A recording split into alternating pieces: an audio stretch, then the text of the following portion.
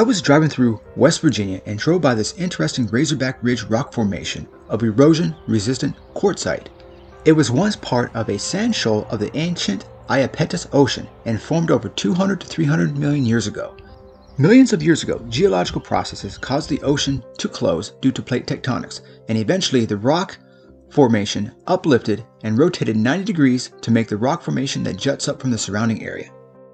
This neat rock formation is known as the Seneca Rocks, and it is a large crag and prominent landmark located in the northeastern part of West Virginia and can be easily seen east of State Highway 28.